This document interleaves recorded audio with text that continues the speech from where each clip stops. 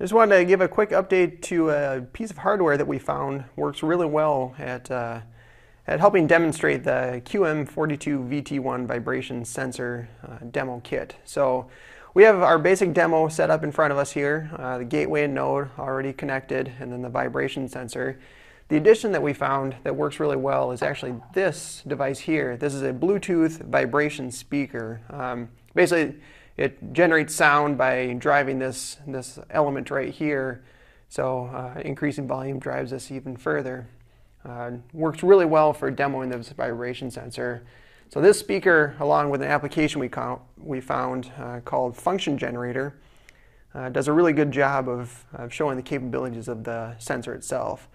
So in this case, within Function Generator, you have a number of preset frequencies that you can use to demonstrate different vibration frequencies, and as well as different wave types. So right now we're using kind of a sawtooth wave pattern. And then simply adjusting the volume on the side of your phone will change that vibration level. So keep an eye on the gateway here. We're monitoring in inches per second.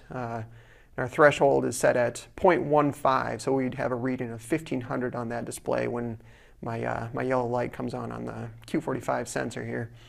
So just increasing the volume, and you might hear that buzzing in the background. And already we're at 0.07 inches per second.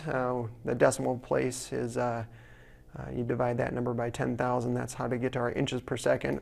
So increasing the volume even further.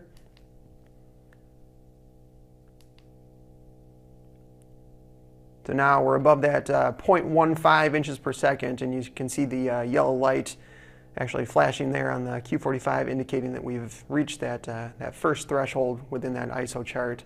It's also nice, you can feel kind of that vibration occurring right on the sensor itself. It gives you kind of a more realistic way of demoing this product rather than just tapping on the side of it. So take a look at the I guess kind of the comment section of this video, and we'll have a link to some of the hardware that you need, but really a simple way to set this product up and have a realistic way of demoing the capabilities of this vibration sensor.